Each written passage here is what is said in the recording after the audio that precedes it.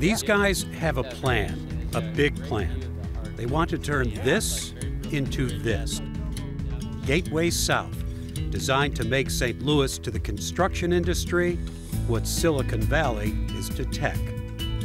Phase 1 will take on the redevelopment of the old Crundon Martin buildings south of the Arch and the Poplar Street Bridge. The first thing is that you're not tearing these old buildings down, right? Correct. I mean, how important is that to give this this project an identity?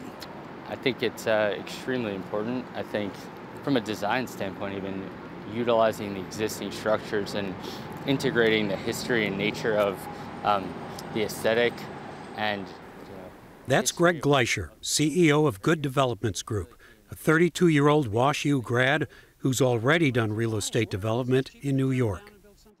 Chauncey Nelson is a St. Louisan. His job is lining up the tenants, getting signatures on leases, or at least on letters of intent. Tenants that will make this into what's being called a construction innovation capital. Companies that will focus on modernizing the construction industry with new technologies, logistics, and job training. And nearby, there would be manufacturing of modular buildings and building components that can be shipped around the country. Are you getting interest? Are you getting people saying, hey, put me on the list? Oh, definitely, definitely. So we've had multiple people who have signed LOIs and just waiting for us to finish and get to a certain stage in the redevelopment to sign those hard leases. We have some people that already have went to hard leases and expectations that they'll be moving into to locate here sooner than later. This is not like other projects that just turn old warehouses or office buildings into lofts or hotels. The plans do include residential and retail development here, but this is about returning this part of the riverfront to its manufacturing roots. Yeah, I mean, these buildings are essentially the epicenter of what made St. Louis an import-export city in the first place, right?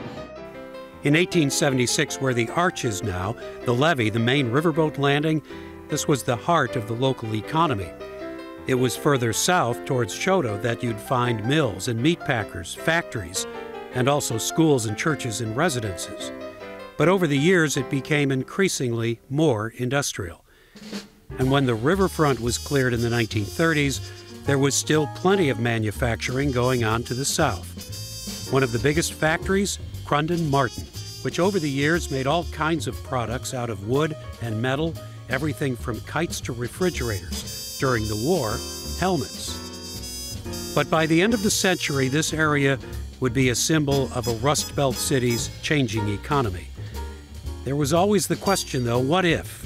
What if somebody could do something with it? And maybe it took a younger guy to think differently, to think of creating an innovation district. Think Cortex, focusing not on science, but on the construction industry of all things.